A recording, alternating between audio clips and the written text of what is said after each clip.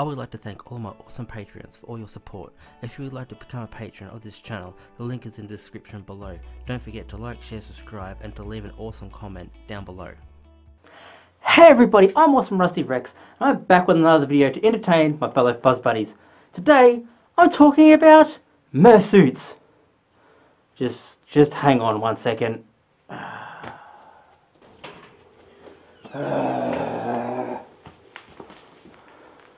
Why am I making a video about Murrsuits? I mean, I don't hate them, because I do know a majority of them do actually clean their suits, but I don't really like them either because of the bad image they put on the furry fandom. Like, I don't get how they do things like that in fursuit, because I'm just sitting in a bathtub playing with my balls, and I am warm as heck. But I was always taught growing up not to judge someone because of what they do, you know, unless what they're doing is actually illegal.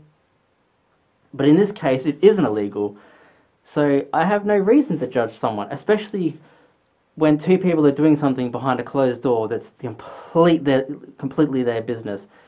And a lot of fursuiters do actually have a second suit for going to a convention and doing mursuiting. And like most of them do actually clean their suits. You know, they clean their suits probably more than you clean your own clothes. So the whole, you go to icky suit, you know, don't touch me, oh my god, you do that in suit, just stay away. Do you know how many Murrsuits actually go to furcons that you probably do actually hug and get photos with? Just at Furdo, Neon Fur, Convergence, I can point out so many. In fact, I've taken quite a few photos with quite a few Murrsuits that I didn't know were Murrsuits, and I was very judgmental of, you know, the whole Murrsuiting thing. But I've learnt through friends that they don't just, you know, do their business in suit and then go out and, you know, hug you and all that. They don't do that. They don't. They clean themselves.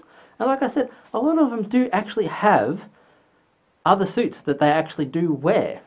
Do you guys know how many different kind of sexual things happen in the world?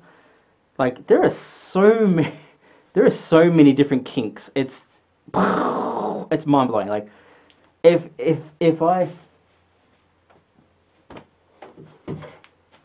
picked up this remote control, someone's probably got a fetish for remote controls. And they probably do things with these remote controls, but, you know, I'm not going to judge.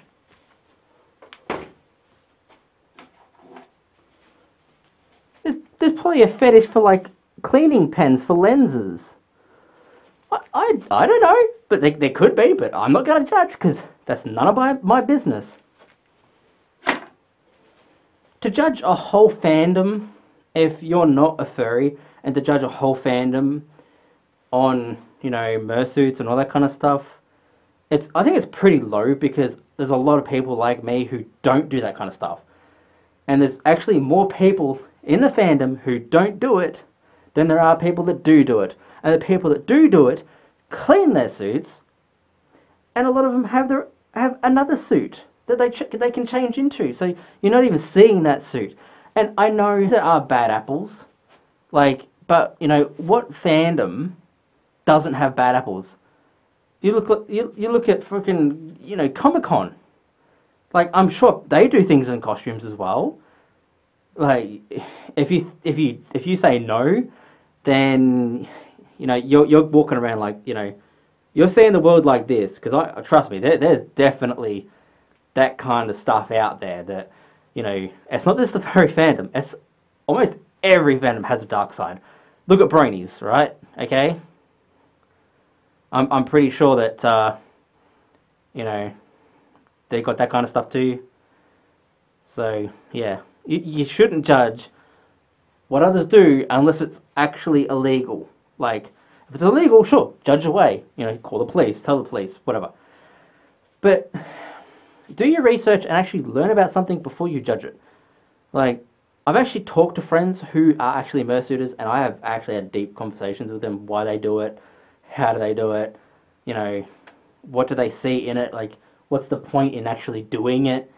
And the main answer I get is to, what's that word I'm looking for? Make their fantasies become real. And it's like legit the closest they can get. So basically they just like anthro animals. They don't like real animals or anything.